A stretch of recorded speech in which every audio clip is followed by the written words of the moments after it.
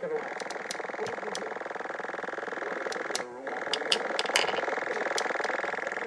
Say, no, you hear Russian bombers. Yeah. Okay, that's what they want you to hear. Whether they're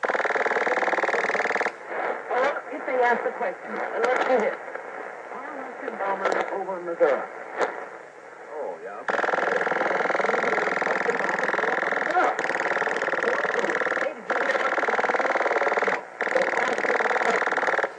When they say, is this a new Osama bin Laden? Is this a Taliban website?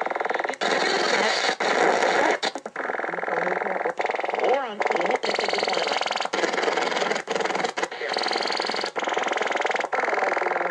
You got answers? Well, so do we. I mean, you got questions? Well, so do we, Yeah. you know?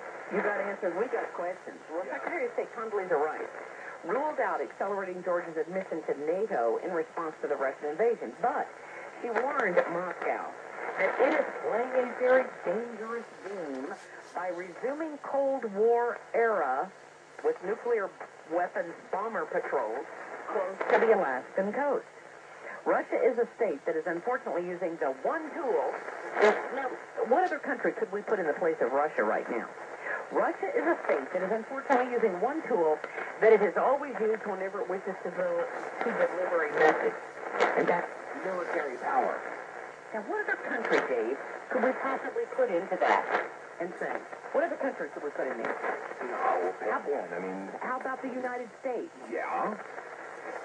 That's not the way to deal in the 21st century, she says. That's not the way to deal. Oh, really? Seems like we kind of like that idea, don't we? Well, since the flights resumed on August of 2007, U.S. and Canadian fighters have intercepted the bombers and escorted them away from the U.S. coast, the U.S. Alaskan coast.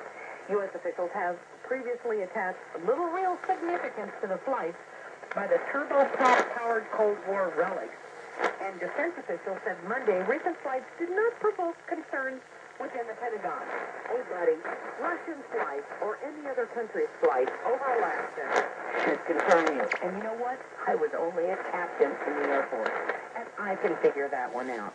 I don't care if they're little turboprop relics, little putt-putt airplanes.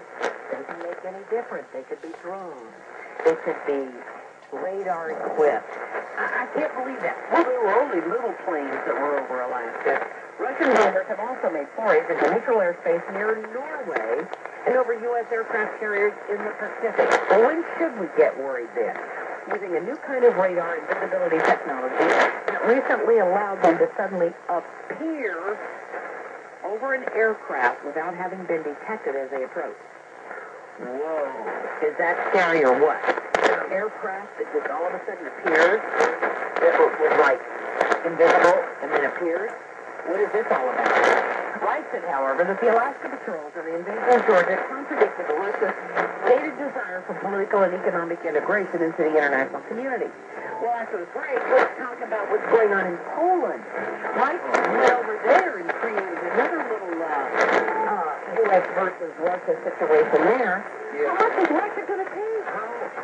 How is it that we're expected to see clearly when these madmen at the helm keep on stirring up the murky waters? We're in a lot of trouble! You darn betcha. We'll be back in 3 minutes.